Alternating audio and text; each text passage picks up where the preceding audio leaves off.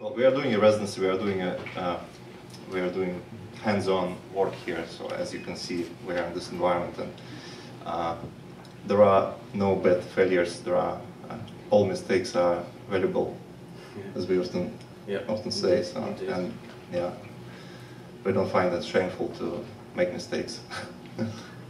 We're working on a balloon-based project here, and I guess we just started to get set up here as part of the residency. We didn't really want to move everything off the stage, so we talked to Golden. Golden was very accommodating, saying that just stay on the stage. So we just sort of got presenting from our place of work. Whether that is meaningful at all, I'm not sure, but it's convenient for us at least. It's kind of natural or not natural. Indeed, sort of in the flow. We don't break the flow. For sure. At least not ours. You want to speak as? You want us to speak louder? Yeah. Okay. We should start. Yep. Talk about the balloon a bit or not? Oh, sure. Okay. Yeah. Well, just a little intro. There is a balloon in the middle of the table, but it's, we are not going to show you that thing yet. We can show you this though, because well. Looks like it's skinned. Yeah, it looks like a gut, skin, goat's gut.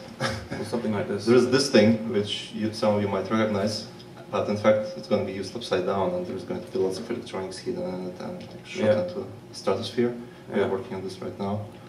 We've got a weather balloon that will go up to 30 kilometers in height, which is about 110,000 feet in height, and then it will pop. But it'll be carrying a nice big payload of a wide spectrum antenna that will get pretty much everything available to the in the marine and say submarine communications, military, air to air, air to earth, air to satellite, and earth to satellite comlinks. And so we're really interested in reading that space between the ground and the stratosphere, because it's actually a space that we don't have access to, and increasingly being filled up with unidentified autonomous vehicles, and so we're particularly interested in that. And we're working with two. Robots are not necessarily going to travel on the surface of Earth. They will travel around the Earth, and they will not look like robots. They will look like strange machines, strange airborne machines, and sort of trying to map those out. Yeah, and we're working with a couple of researchers that have kindly donated their time here in the studio, and they're doing some of that research for us, both in antenna design and in the. Meanwhile, we are struggling in storm and trying to get from place to place to pick up antennas. Possibly the worst time to be launching a balloon. We were running around today in the car. It was a bit of a journey in the snow. But yeah, you can stop in a bit later in the week and see our progress. Hopefully, we'll have some imagery. We might even do a little test launch tomorrow of the balloon, just up maybe 1,500 feet or something like that. Tethered balloon. We've got a fishing rod, big game fishing rod, and a mountain. We're just going to mount it to the back of a pickup, and then just wind this thing up and see how much of a payload we can carry. Yeah. Unless the snowfall is so hard that the balloon won't get exactly. We'll see. We'll see.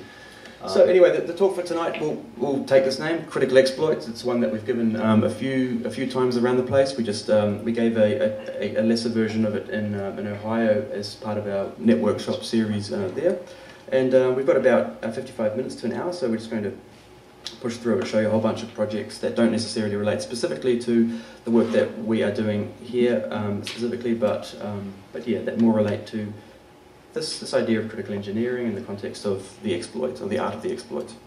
Yeah, go for it.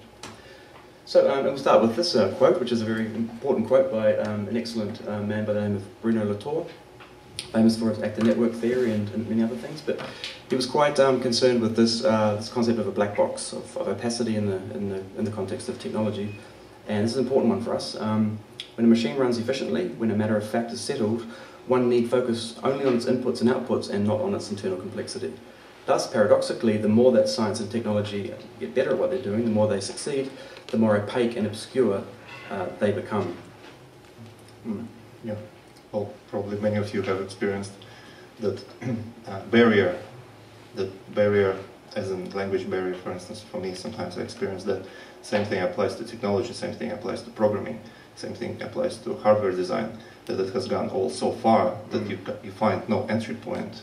You don't know where to start from because it's so complex and so so unapproachable that many people just lose faith in having to start to understand where it began and like what it is. You know, by that it became so opaque in some way. And mythic, even residing in the mythic, you know, almost in the imaginary.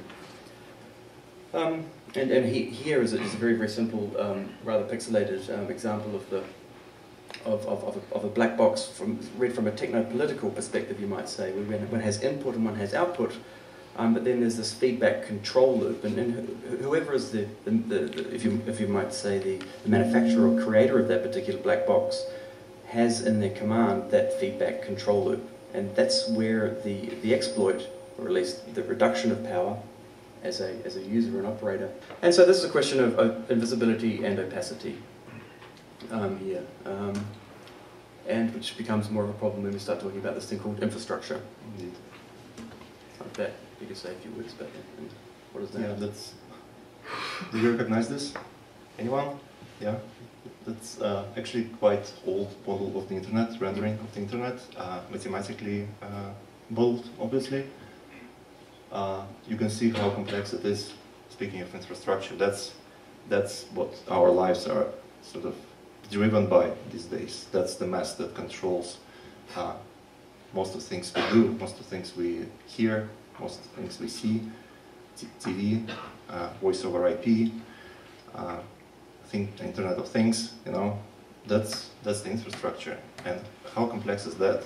And what would take one to understand and to get in control, at least of a portion of this extended network of networks?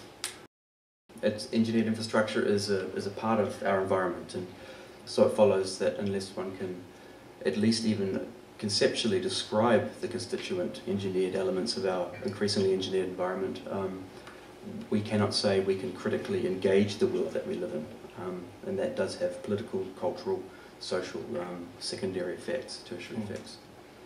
On a smaller scale, we can look at this object here as an example or at least as an anchor point for this conversation. We can think of this as being very much an extroverted work of technology. This was the shit-hot MP3 player of its day. And here we have this horn shape at the top, which by its very shape amplifies. You know, one even sees amplification described by its very form. And we have on the right hand side, yeah, you're right. Down here we have this energy input in the form of a crank.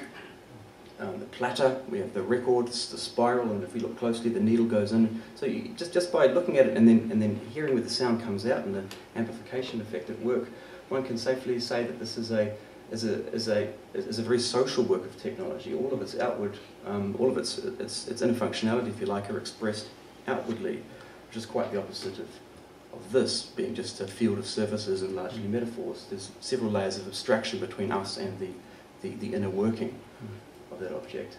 It's modern day equivalent.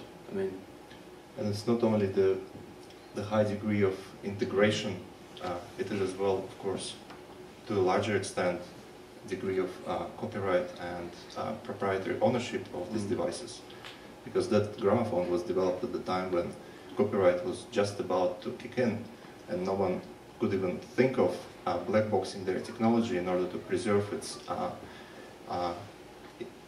its genuine sort of idea, hide it. You know, there was even no purpose for hiding as such, for black boxing as such. Indeed, this is a very good point. Almost none of us would know anyone that could wholly describe each one of these parts, what they do. I mean, even where the energy input is, you might say, where the battery, the interface to the battery is. Yeah. I mean, and between us and doing that, there is a small wall of lawyers, or I like to think of the collective noun of lawyers as being maybe a murder of lawyers, but you know, sort of like crows, you know, sort of circling around the iPod Nano. But you know, just to actually open it up itself, you're already compromising your own ownership, your ability to get the thing repaired, and that comes in the form of what we call a warranty, and that says a lot about our right to read and our right to modify, even ownership itself. Is it really ownership? Really, I mean, is it any different from the rental car that we have here at the moment? You know? Is it not a lease, you know, of sorts? the corporation is still attached to this device by at least one of its tentacles. You know, there is still either an IP network connection to it, or liability agreement, or end user license that attaches the company that produced that to the very user that supposedly owns it. And we wouldn't accept that with a bicycle, for instance. You know, we wouldn't buy a bike knowing that you know, we'd breach our warranty if we were to repair or if you break it, the tire or something like this. You know, if we were to put a bit of tape on it or customize it in any way. But we've come to accept that within our relationship to so-called high technology. Because it is so complex that we don't even have this idea of opening it up and looking into it, because we're scared. Indeed. We're scared of doing that. Yeah, economies of complexity and scale, one could say. Even there. This, for instance, the iPhone 5S, this is the radio part there. It took some people quite some days to actually find that. How can you tell? How can you read it? Yeah, using special devices actually. We don't have enough sensory apparatuses to perceive technology as we perceive our world. Right? We simply lack antennas, we lack electric meters, we lack many other tools that we have in our drawers instead of having them on us. You know? Yeah. And we need all of that gear to be able to interface ourselves to that. I would love a voltmeter on this finger and say an oscilloscope. Well, effectively it has that one. but, Sure, actually. but it's not Just as not very pleasant. good. Yeah. It just doesn't have an LED output, does it? So yeah, the right to deconstruct and modify and ruin are rights that come with ownership. Just like we'd expect that of a bicycle, the right to ruin, the right to modify, we ought to consider that right transferred to so-called high-tech gadgets. That speaks for itself. In serif, which gives it more authority, of course. But yeah, the big problem, engineering is complex. Its terms themselves are very abstract, so providing an interface to, even opening up these objects for a right to read requires a significant, I mean, there's quite an entry barrier there, and that is an abstraction itself, the language and the process-based understanding of how these things work. Sure. Yeah, before you went through layers of hell, now you go through layers of abstractions to get to the core. Dante's Nano. Dante's Nano Inferno. That's good. Intel. Yeah. That's where Dell is. Dell hell. Yeah. So, yeah, what is a computer network? You know, who can really answer that question? What is the internet? You know, almost anyone that you or I know would struggle with being able to answer that question without some degree of abstraction. I mean, and it would be quite dreary to hear the fully approved version. But you can ask almost anyone you know how the postcard you sent them arrived in their mailbox, and they'll be able to give you a relatively coherent description of the postal system and the postcodes and the fact that we have this concept of addresses, and we have names ascribed to those addresses, etc., numbers representing street or houses on streets. But if you were to ask that same person how the email you sent them arrived in the inbox, they would be generally struggling to describe without quite a bit of high surrealism, some hopefully good poetry. And that's not because they are at all stupid, it's because they were taught in schools more about the solar system and perhaps the pollination of a flower than they were the functioning of something that they depend upon, or would claim to depend upon, something like email. It's almost cultural infrastructure now.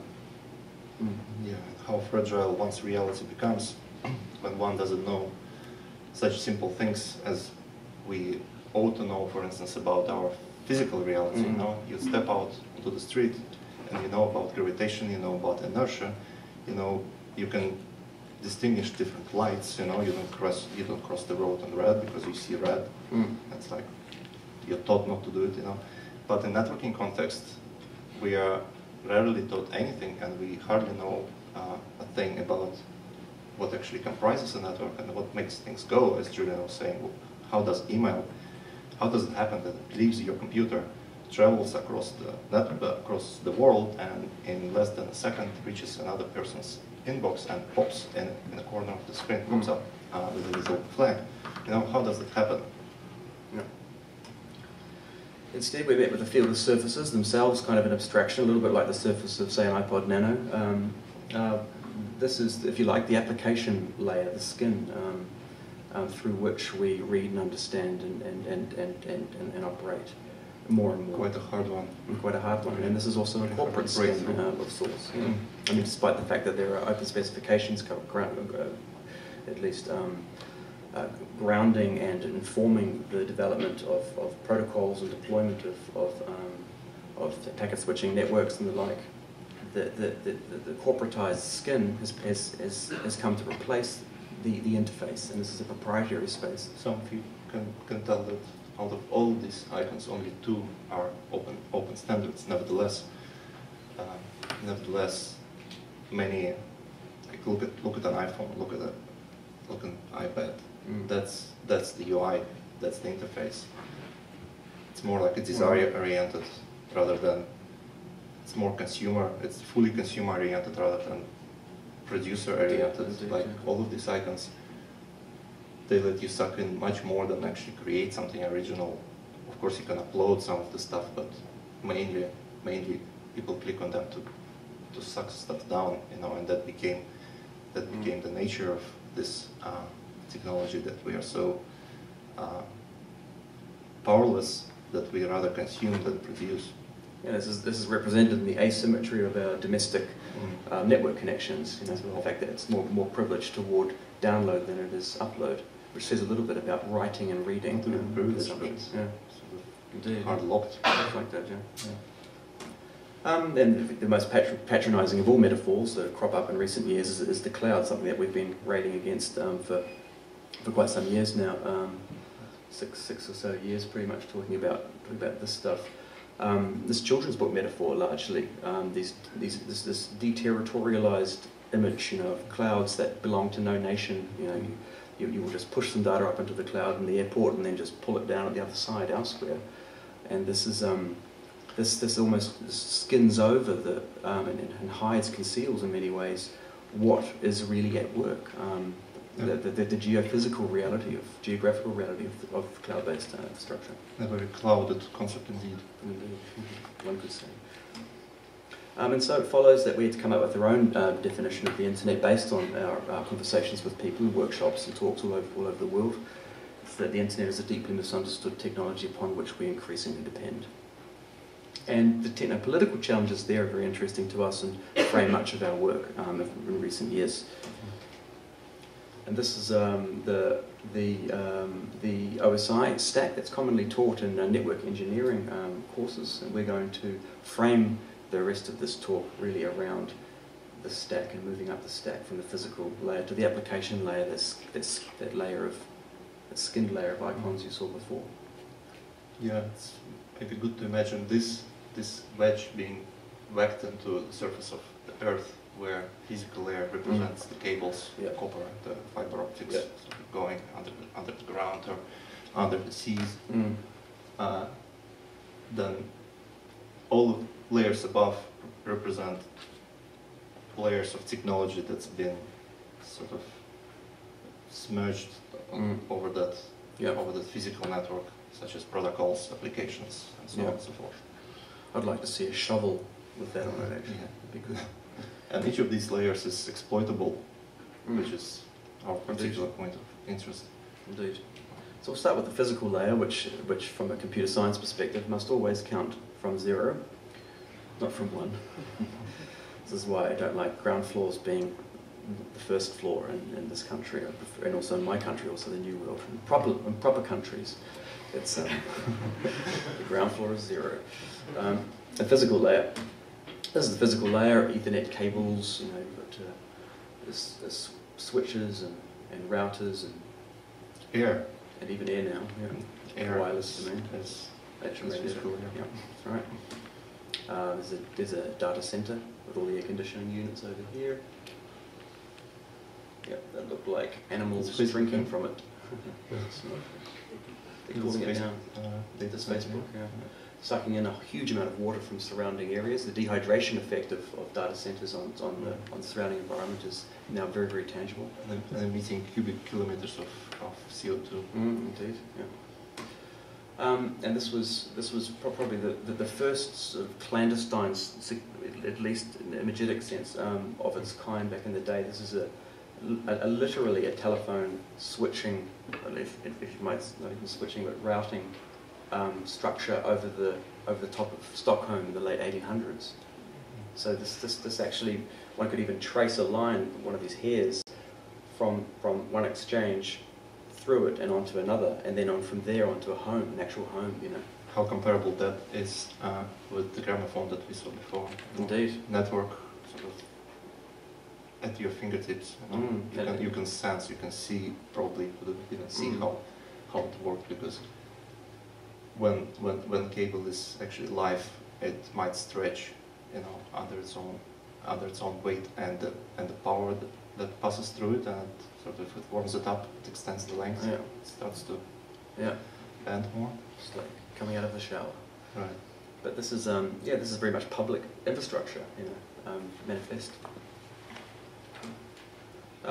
It's a bit sort of blown out for some reason on the projector, but this is the very famous submarine cable map that we've also been, when we first came across it, we were pretty excited. It's not an art project, I'm sure many of you are familiar with it, it's come up a lot in talks in recent years. A submarine cable infrastructure that is part of the physical layer that connects whole countries together, and this is almost an entirely monopolized space. Telefonica, the Spanish telco, really dominates the submarine cable network these days, along with others. When Danja and I were in Lima teaching a network shop in the west coast of just right there exactly. We were teaching the network shop, a 5-day intensive to people there, and we showed them that their most cherished activist voice blogger was actually not only hosted in California, but the domain name, which ended in .pe, was actually registered in the States, and we traced the packets leading to that actual storage media that was hosting that actual website, and the packets traversed from the west coast of the South American continent over to the east, exited out of Brazil, and went all the way up through Madrid, through the home of the conquistadors, you know, and then bounced over to the east coast of the United States. So effectively, that even though they were politically and culturally and economically sovereign, infrastructurally, they were not. The conquistadors, if you like, still had a very big foot in their reality, and they were really angry about it. They just burst into internal conversation. I mean, I understand a bit of Spanish, speak a little bit, and there was some words there I'd never heard before, but no, they felt like they were colonized again. Indeed, yeah, and the only way they could read that was by taking a command line intensive networking workshop, tracing packets and learning about how to get underneath the skin, the proverbial hood, you know, underneath the interface, and actually see what processes there are that participate in network exchange, and through that's how you trace many things. That's how you debug your software. In a very similar way, you trace and debug networking exchange. Or else you're just defaulted to user. I mean, I like Elias' take on that. The user needs to be reconfigured as very much a creator, even an antagonist. You know, I like this this repositioning. The user is not about consumption. The user is about exploiting and using the system to its fullest. Beyond endpoints, beyond merely riding the bike. Yeah. Right. Oh, yeah. Some of you might know this. Do you know this? It's called American Progress. An image by an American painter depicting parts of the history of this country, when people from the old world sailed to the east coast and started colonizing, effectively, right? Colonizing the continent. And the nice element of this image is on your left, where you can see the train and the first telegraph poles and a wire. And back in the day, telegraph poles and electric poles carrying electric cables, were always along the railway because it was easier to maintain and you didn't need to cut the forest twice, and also you could just pull it along. And this is from 18th century paintings. And you can see that already at that time, the establishment of a network, such as telegraph and railway, was one of the top priorities. You know, yeah, of course, people in caravans, all was very interesting, but industrial revolution and industrial progress has required communication as well as control, and that's one of the implications that network has. Transport network or information network. That control came together with this fairy Destiny Manifest, I think it's called, right, from American history. And to me, it's just such a influential image. You know, how the world in which we live these days, how it required control from its very beginning. I find it quite important to scroll back through history and actually observe that fact. What happens today didn't just start happening. Snowden didn't just pop out from nowhere. You know, all of this has been happening for centuries, and now it just culminated in being so ubiquitous and nearly tangible. Yeah, the carrier medium, almost, you know, chasing away the natives here too. It's nice, isn't it? Physical layer. Yeah, zero physical layer is spirit, spiritus. Yep. That's another example. Yeah, we kind of prepared our slides a little bit for the context. You can probably, well, you obviously recognize the outlines of your country, and one of the first ones, first global networks, ARPANET, originally created in the 60s, sponsored by militaries, obviously. And you can see here quite clearly that it is a network that connects a subset of smaller networks run by universities in different cities and different states suddenly got connected through these really long continental links and organized into a grid, or rather a rhizomatic type of structure, star-like, sort of growing outwards type of structure, and very quickly covered the entire continent. Another interesting example, which would be the next slide, is a structure developed around the same time in the same country for the same effort of providing communication across the continent and as well control over the territory that network covers. That's the interstate network, the roads that connect your cities and connect the states. Interestingly organized in a grid-like structure, meaning that it's redundant. Should any of the links, let's say the roads, get broken, you can still get to most of the places just by going around or changing your route. What's what we call it in networking, changing your route maybe to be a longer one, but still you would reach your destination. Should rapid city road get all fucked up, you can still go around and sort of come to it from the north. You know? So interestingly, control arrives together with the network, and surveillance is a part of control, obviously.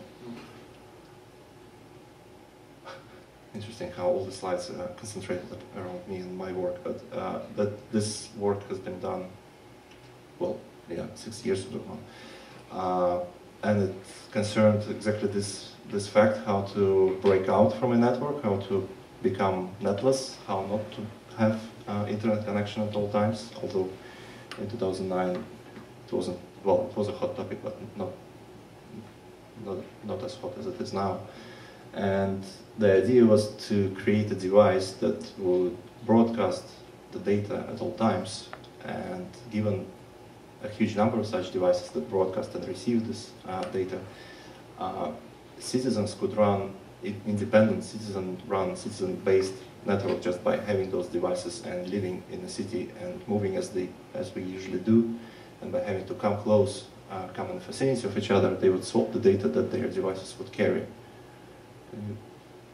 Yeah, because cities and city transportation networks are organized in a very similar fashion to computer networks. They have a center, and then they have these arms branching out to the sides, connecting periphery regions, periphery regions to each other via a center where information exchange happens. But the center happens to be in the position of complete control and observation of what happens in the network, and that's how computer networks are built. So in fact, to avoid this type of architecture, or what we call a topology, this centralized topology, a network, a mesh network can be used where citizens would not necessarily follow the same routes, the same path, and move more in a chaotic fashion and exchange data without being traced, without the ability of being traced, and without having to leave any traces and not having any addresses, because there wouldn't be any necessity in that. And that would be a parasitic type of network that would that wouldn't require an infrastructure and would sit on top of an existing one. Yeah, it looked like this. I tried implementing it twice actually in London, and nearly got arrested because people really didn't like the look of these devices. And there were several LEDs blinking on transmit and receive, and bus drivers, I wanted to attach these two buses to a London bus network. They really like nobody. And that's a concept image. It could look like that. So, and then now in the within that oversized stack, that pyramid we saw before, those strata, we move up to the data link layer. The data link layer would take the form, at least in a common wireless networking context, of the moment that one's MAC address, one's hardware address for one's device is pushed out into the air and it's recognized by another, and one says that a link is created. And probably the best project, at least I certainly think, in the critical engineering frame in 2012 was certainly this work by our studio partners, Packetbrücke by Gordon Savicic and Bengt Sjolund. And this really explored the challenge to, how much time left? Oh god, we're going to rush through it. Okay. The hardware address. Hardware address is, you can think of it as like a fingerprint or a license plate in the vehicle.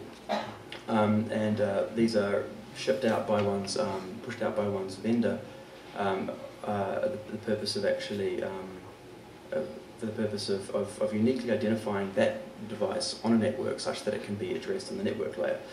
Just to look at a very...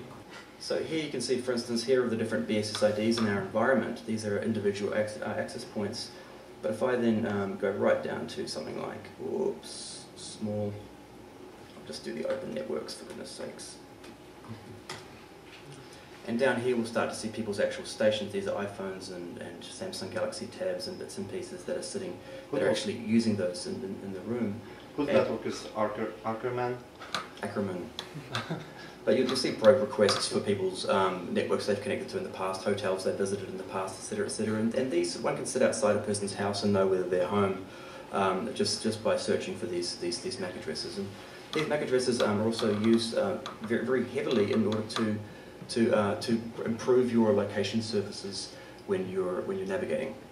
It has juridical power as well. It does indeed. They're used as forensic evidence in a court of law.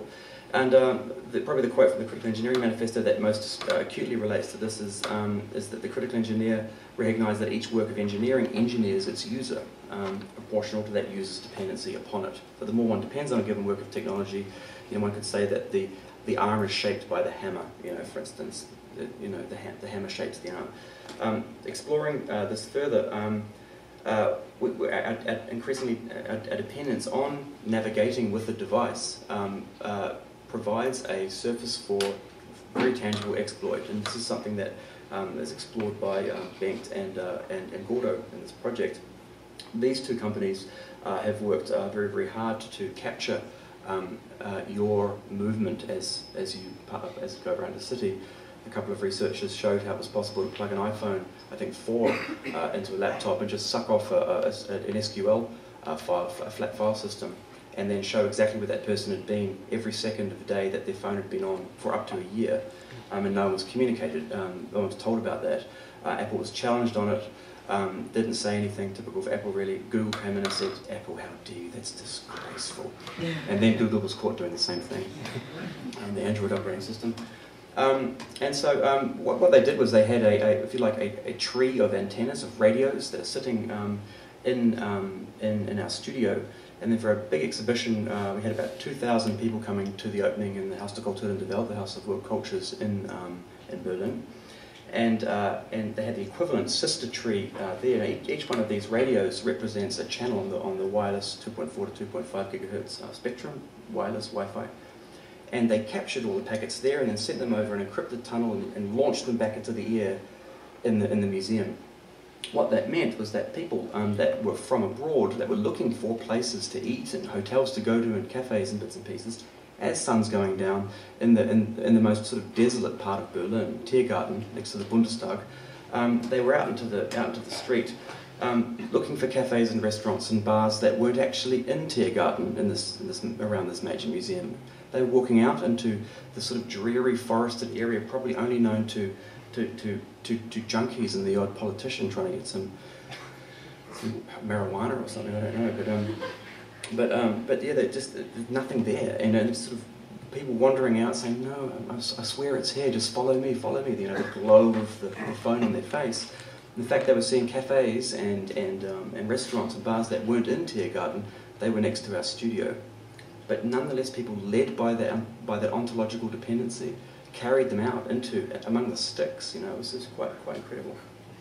And they've shown that they've done this sort of geographic folding a little bit, like one would expect from the Situationists or something, from Sao Paulo to South Korea, Seoul in South Korea, and they've done it you know, they've literally folded the map in multiple different cities, and it's a lovely work, very powerful. It's yet another example of how our perception is being replaced by, how physical perception is being replaced by the technological perception of the world. Say, indeed, we don't trust our own abilities of geographic orientation. We just look at the screen, you know, and we prefer that because we just prefer it. The uniformity of it, the fact that it's consensually granted with the authority to convey, you know, and it glows. And it glows. Good point, don't you? The network layer. Moving up the stack here, the network layer. This is where addresses are actually attached to these fingerprints, these MAC addresses, hardware addresses. They don't necessarily have to you know, they don't reflect anything particularly unique in themselves. In fact, they're quite transient. So the MAC address layer is more rigid and persistent, and the network layer is shifting. And here is a project I'll quickly talk about. One of mine, the transparency grenade, which I did for the same exhibition of our studio work. We had about 10 pieces in that show in 2012, and it sought to address the problem of an increasing lack of transparency in the corporate and governmental sector. Things of an environmental nature, having clandestine effects on waterways and deforestations in places like Ecuador at the time were very much on my mind. In my own country of New Zealand, it was something of a bit of a heartbreak for me to see certain things pushed through, pushed into policies pushed out and bad ones pushed in, and decisions made to eat away at national parks, etc., without any public consent. And so I wanted to come up with a insta-leak, pull a pin to leak device. I wanted to also explore some of the felt anxiety about information getting out, a data bomb, someone else called it. And so I took the form of a Soviet F1 hand grenade, a very violent weapon, in other words, a very successful weapon, and put a tiny ARM-based computer running Debian Linux inside it. It has a wide-band wireless antenna and a little microphone, and you pull the pin, and here are the parts laid out. One pulls the pin, that's me being stopped at the airport. Bomb squad there, with the grenade there, like bomb squad picking up the grenade and saying, this may be a bomb, let's find out, shall we? You know, whatever happened to the German thoroughness? I don't know, it just wasn't there. Yeah, point of detonation, appearing on the map, and then you see the, I'm missing a slide there, but then you see the data as someone is browsing on their laptop or iPhone or whatever. You see the images that they're browsing, the emails that they're sending out, if it's done on the clear, websites they visited, etc., etc. And this is all done over an encrypted tunnel directly to my server. Right, topologies. Importantly, network topologies describe power relationships. We can see here these power relationships described. This is a typical network, a star network. The center, the router in the center. If you recall network of the internet or network of ARPANET, Yep. you could see those star-like networks connected between each other. That's what the internet is, network of networks. Indeed. To move data between this node of a ring network to this one, both of these two nodes must trust these other two, for instance. Here's another representation of a compound star network. This is a university network rented using the Kaida walrus system quite some years ago. Yeah. And these are all like a tree of stars, one could think of it as that. And It's actually a really super high resolution image. If you find it online, you can just zoom in and zoom in and zoom in. It's a great desktop background if you're feeling in the mood. Well, one of these little points at the end here would be someone's phone or laptop, for instance. Here's another representation. So, Golan wanted us to have this slide in there, and actually it was already in there. But engineering, from a critical engineering perspective, it's about shifting away from this definition of engineering to something that's a little bit more. One would obviously reach for the word critical here, but shifting away from engineering, or just disenfranchising it from being a practical application to science or commerce or industry, or sorry, of science to commerce industry, detaching it from that, decoupling it such that it can actually have a freedom to be critically engaged as a richly influential language, or set of disciplines and languages. Because in fact, these days, engineering is sort of enslaved by commerce and by its monetary feedback, let's say, and no engineer is free like that. No industrial engineer is free to do or to develop something that would just come to his or her head out of the blue. And Julian and I and our colleagues at the studio back in Berlin find it really a huge limitation and actually a negative effect that technology and engineering like that can have. Engineering also is too important to be left to the experts. So we need more people to feel comfortable engaging these disciplines. That's why clashing engineering with arts kind of has really fruitful and interesting results. Significant techno-political. And they just start messing, without fear. Indeed. Yeah. So yeah, toward techno-political subjectivity, but we've got very little time left, so we need to show a couple of projects. Critical engineering, just to introduce it in a power introduction, and then we'll jump to maybe Newsweek and then critical engineering is a frame for applied research and development that positions engineering rather than art or design as primary within the creative and critical process. And that's really important to us. Art has plenty, and art and design have plenty of foreground. Engineering, engaged as such, has very little, and there is a need for this.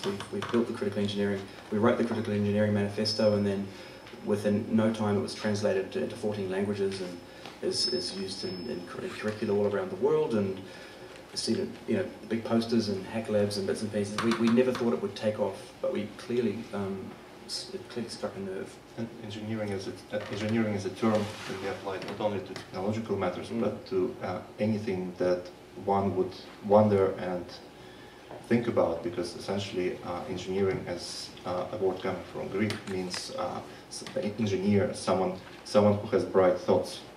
So as long as you have bright thoughts, whatever domain those thoughts would belong to, you can engineer that subject to your own liking. Indeed. So critical engineering seeks to answer questions surrounding influence and control in a world of integrated systems and closed, opaque technology. and you can read our manifesto online. We don't need to read it here for you. We will jump past this and this, unfortunately, and we'll talk about just this, trust in engineering, and the project NewsTweak, which was lucky enough to win the Nika and Ars Electronica. We've since shown it all over the world. We're showing it right now in Rotterdam as part of the International Film Festival of Rotterdam, as part of their interest in propagandism as a cultural practice. And that's the top of the stack. There we added our own belief, the ontological layer we call it. Flipped upside down. Yeah, indeed. You know, the eye of Sauron. It's important to say Sauron just doesn't get enough exposure these days. Maybe New Zealand, this is really important to me. People keep talking about NSA and GCHQ and not about Sauron. You know. Wake up, world. Yeah, NewsTweak. NewsTweak started before there were wall warts or routers in a plug. We had the idea of putting it together real quick, just simply as a test. We built one, plugged it in the wall of the world's most clandestine hacker convention, which is the Chaos Computer Congress. I see a great comparison right there on the wall. Exactly. Yeah. We just stuck it in the wall, and then we were surveilling the local environment, just doing packet capture and trying to extract host names and bits and pieces, and we expected it to be discovered in about half an hour, but instead it was up there for the entire Congress. No one noticed that the little boring beige box was actually a black box that we even super glued into the wall socket because we wanted to make it hard for people to pull out. But no one suspected tried at all. Yeah, and then that universal computer, so to say, with several Wi-Fi adapters and Wi-Fi scanners was sitting there for 4 days at Hackers Convention. Yeah. Unnoticed, unsuspected. And we realised that we were onto something, that you know, if it looks like it's a part of the infrastructure, it will go unnoticed and therefore unchallenged. And it relates to that item in the Critical Engineering Manifesto. The critical engineer seeks or deconstructs and incites suspicion of rich user experiences. And there it is, NewsTweak, fixing the facts. Newsweek, we're not so happy with it, but we didn't get a cease and desist, so it was okay. That's our Indian model there. He's always at the ready for... Always smiling. Yeah, yes. Behind every mind is a network, isn't it?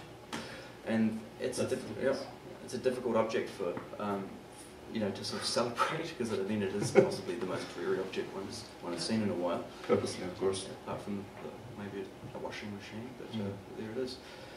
We'll just go into the movie. Yes, just jump into the movie. I think let's do that. It's not that people think they're being subject to propaganda. If people don't think that, they aren't looking for that, they're much easier to propagandize. And that's the genius of our media system.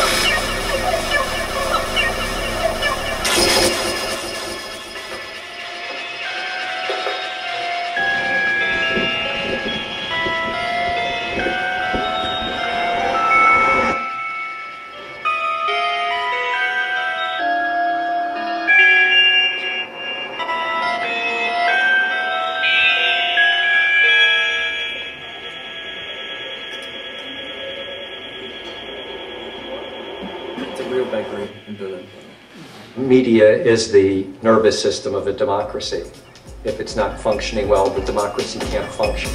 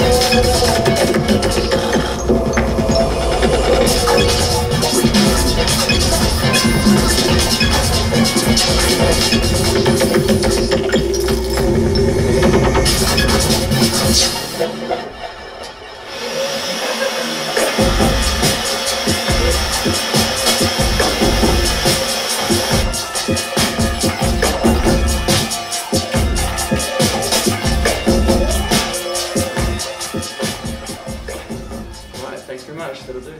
Yeah, all the time.